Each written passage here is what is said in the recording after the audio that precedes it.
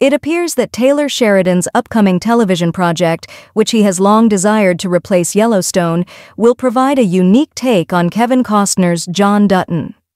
The second installment of Yellowstone Season 5 will mark the conclusion of Sheridan's most watched television series, and many have questioned if he could repeat its success. However, replacing Yellowstone is no small task, particularly in light of the Sheridanverse of television programs that sprang from it and the dynasty of spinoff series it inspired. Even though Taylor Sheridan already has a number of films and television shows coming out, his most recent project may be the greatest. Taylor Sheridan's upcoming TV series, Landman, appears to have the potential to be one of his greatest ever. Landman's stellar cast, which includes Demi Moore, Jon Hamm, and Billy Bob Thornton, is already carrying on one of Sheridan's greatest trends. Additionally, it will premiere only 1 week after Yellowstone Season 5, Part 2 kicks up, which could help it draw in some of the show's ardent fans.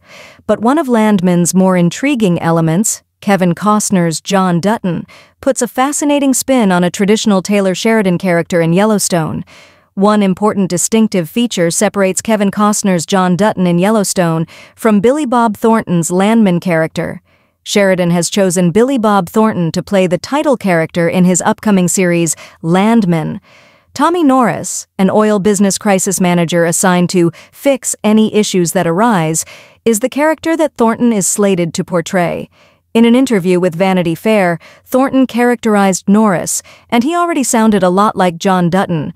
Both of them are guys who have to deal with the various issues that arise from managing a company, including those involving employees, legislators, and lawyers. I work as a foreman and a fixer. I collaborate closely not just with the head person but also with the field workers. I deal with the landowners, check the wells daily, gather the necessary information, and handle any problems that arise. If there is an accident on the rig, I have to handle the legal issues as well. In the same interview, Thornton disclosed that there's one big distinction between Kevin Costner's role and his own. Norris isn't wealthy. While Dutton and Norris both have excellent work ethics, a strong desire to see their companies flourish, and the capacity to solve any issue that arises, Norris is blind to the results of his labors. Taylor Sheridan, according to Thornton, brought to light a crucial aspect of Norris's personality when he reports to his boss's opulent mansion, thinking, "I could have had this, but it went a different direction." A significant departure from Dutton's portrayal sets Landman apart from Yellowstone and most of Sheridan's earlier works. Signature traits are shared by the majority of Taylor Sheridan protagonists. Film and television credits include Wind River and Lawman, Bass Reeves, for which Taylor Sheridan has penned numerous storylines. Although Sheridan's plays and films are very different from one another, their heroes frequently share a few traits. Although many of them follow dubious moral standards, they are also incredibly intelligent, devoted, hardworking, and determined. These characteristics frequently place Sheridan's heroes in wealthy and powerful positions. The largest ranch in Montana is owned by the Dutton family in Yellowstone and its spin-offs. Tulsa King centers on crime lord Dwight Manfredi, and in Special Ops, Lioness perceived Joe as the head of a CIA program. It should be mentioned that not every one of Sheridan's heroes is strong or well-off. For instance, Wind River concentrated on a junior FBI agent and a fish and wildlife officer, while before to their bank robberies, the Howard brothers of Hell or High Water were living in severe debt. They shared many of Sheridan's major characters' traits and values, even though they didn't mesh well with his preference for strong protagonists. They look comparable to Landman's Tommy Norris, who works hard, is capable, intelligent, and capable, but he doesn't have nearly as much to show for it. How the premise of Yellowstone is reflected in Landman's story. Yellowstone and Landman share more parallels than just Tommy Norris and Dutton. At least in the early seasons, Landman's concept already seems a lot like Yellowstone's. Both of them center on their respective lead personalities defending a large company and all the issues that entail.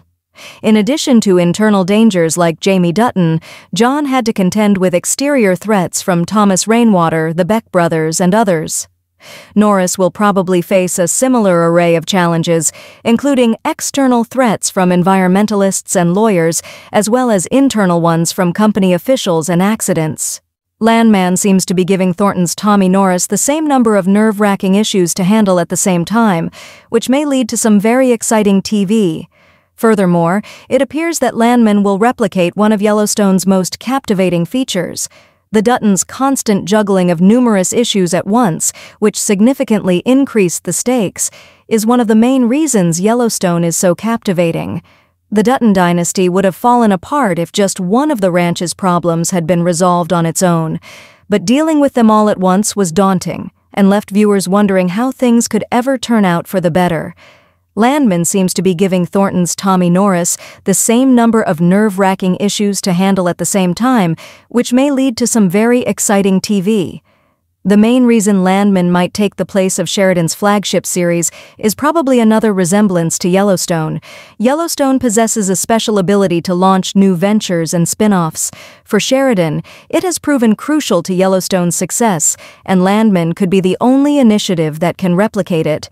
Tommy Norris will have to juggle a plethora of conflicting interests, from the law to profit margins, and any one of them could serve as the basis for a spin-off. Landman has a great deal of potential to spawn new stories. It's not difficult to picture Landman having as many spin-offs in the future as Yellowstone has.